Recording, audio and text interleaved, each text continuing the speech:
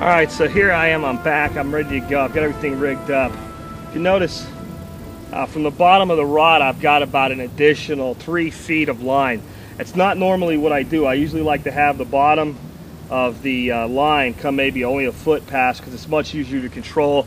I need some extra length here to reach down this bank to try to get this fish out. But this is what I've got for bait, folks.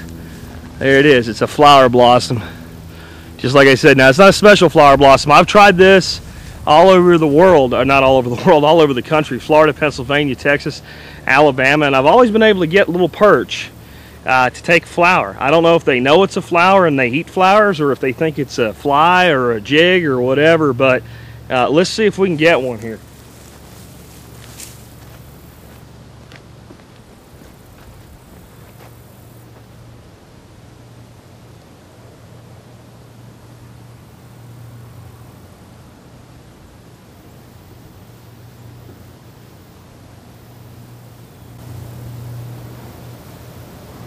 What I'm doing with it, I'm jigging it, I'm letting it fall and rise, and I'm hitting this area here where this big cutout of the bank is. And I know the fish will hang in these cutouts.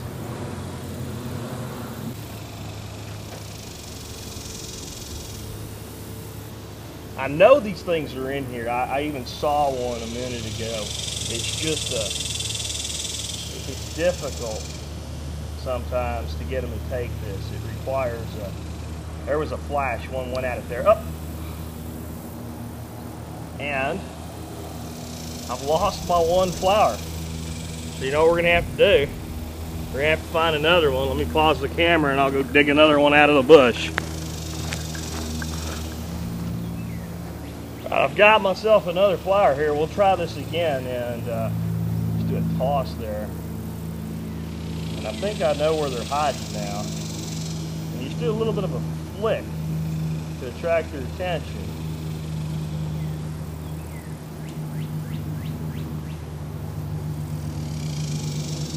Strike.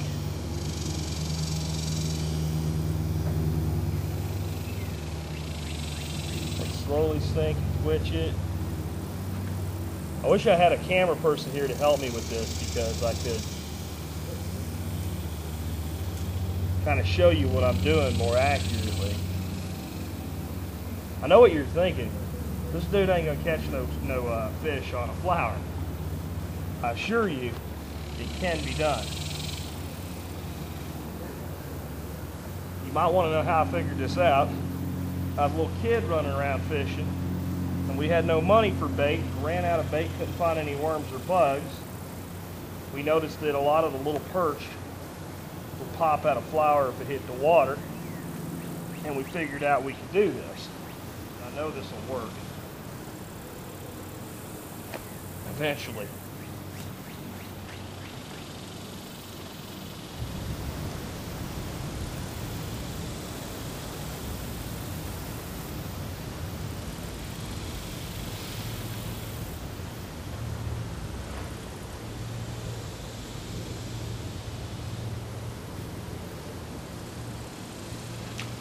Here we go.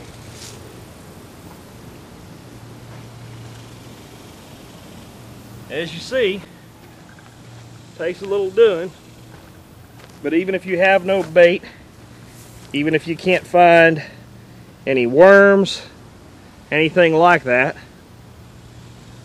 you can get small perch to hit just about anything, certainly a flower blossom. So there he is. It's no trophy, but there's definitely some meat on this guy.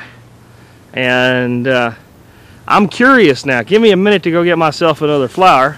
We'll send him back in there. We'll see if maybe we can find a different kind of fish. That was, I believe, what they call a long-ear sunfish. Or yeah, it's a long-ear sunfish. We'll see what else is there. Give me a second. I'll pause. I'll be right back with you. I got to go find me another flower.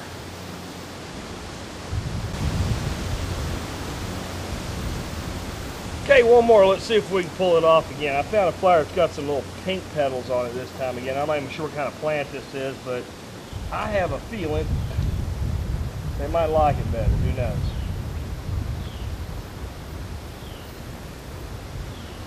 I'm just letting it fall all the way to the bottom. And I'm picking it up. Letting it fall again. And I know, again, this cut-in bank like this is going to be a deep spot. Oh, there we go. That's a nicer fish. That's actually worth throwing on a campfire if we were somewhere where the water was clean anyway. There you go. That's just a little bluegill. The last one was actually a pumpkin seed. I thought about that while I was out looking for another blossom, but there you go, 2 fish on flower blossoms. And you know, here's the thing, I let both of those fish go. I don't want to eat any fish out of this water, but now that I've caught those 2 fish, I have not only protein I could be eating, but I have the remains that I could be using as bait. I also know there's some catfish in this creek. There's a little hole behind the camera back here where I can get down at it. And what I'm going to do now is I'm going to rig up a different kind of fishing rig. You have to tune into the next video to see that, but I'll show you what to do with that parachute cord. And I'll be using the hot dog I brought along for bait simply because I don't want to kill any of these little guys out of this creek. There's no reason to do that. They're no good for eating.